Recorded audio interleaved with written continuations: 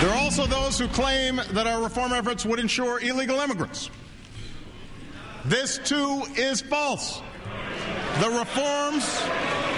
reforms I'm proposing would not apply to those who are here illegally.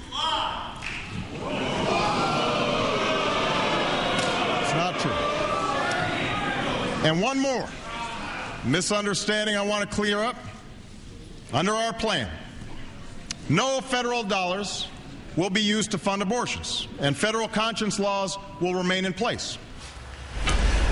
That was one of the ugliest moments I think we've seen in politics in a long, long time, if ever. Republican Joe Wilson of South Carolina calling the president a liar on national television. He did put out a statement tonight saying he apologized. He also called Chief of Staff Rahm Emanuel and apologized. But I have to think that that's in his heart. It was an honest reaction. All of these congressional members had a copy of this president's speech tonight. They were ready for that. Maxine Waters joins us tonight. Congresswoman, thanks for your time. Delighted to be here. Are you satisfied? Did the president do what you wanted him to do? Did he go far enough? The president hit a home run. He was forceful. He was Barack Obama, the educator. He laid out the facts. He talked directly to the senior citizens and to try and help allay their fears about the lies that had been told to them about death panels. He confronted it head on, and he laid out what it was, or what the bill is, and what it is not.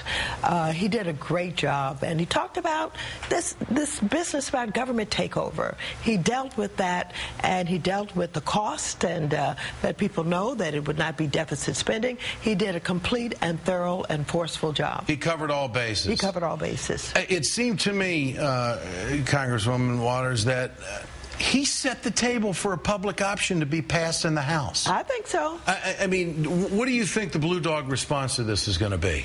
You know, I don't know, but he made a special appeal to them, as he talked to the progressives also.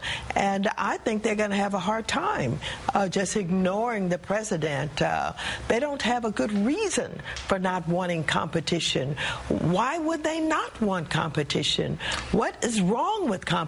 Special interest, they got a wake-up call tonight. Yes, I think so. The special, I mean, now it's either going to go one way or the other. Yeah. It's not going to stay the same. Yeah. It's either going to get nastier and a lot tougher, or the president's going to get some things that he wants, and he's going to get some people working with him. Which way do you think it's going to go? I don't know, but the fact that he showed that he's willing to get tough, yes, I think may back some people down. I think some people were taking him for granted. Might motivate some folks, too. I think so. So I think we're going to get it. Okay. Where do you think the progressive movement is going to be? I mean, you're, yes, a progressive caucus. Yes. Would you go back to your constituents and say, we're not going to get everything, but we're going to get a lot, and he went far enough tonight? Would that be your message? What I'm going to go back and say is the president made a commitment to public option. He said, I'm going to stand up for public option. He said, I'm also going to leave the door open. I will entertain others who want to come talk to me, who may have good ideas. And so what he did was, he said, my preference is, this is what I'd like to do. But he also said, I'm not closing off any ideas. I want to hear them.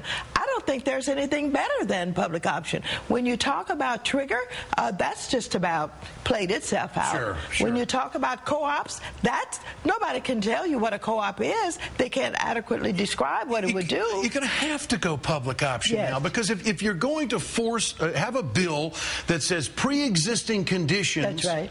There's not an insurance company on the face of the earth that's going to go along with that. That's right.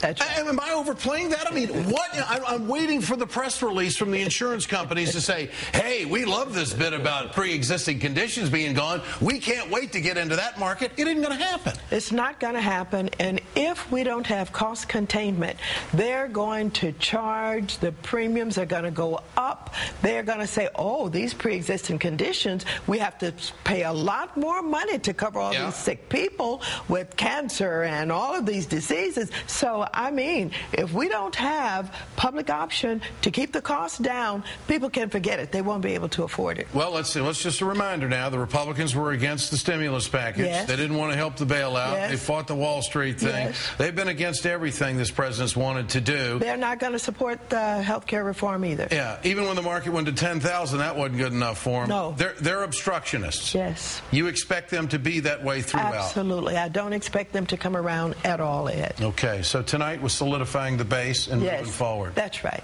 Congresswoman, thanks for your time. You're so welcome. Thank you. Maxine Waters with us here on a special edition of the Ed Show.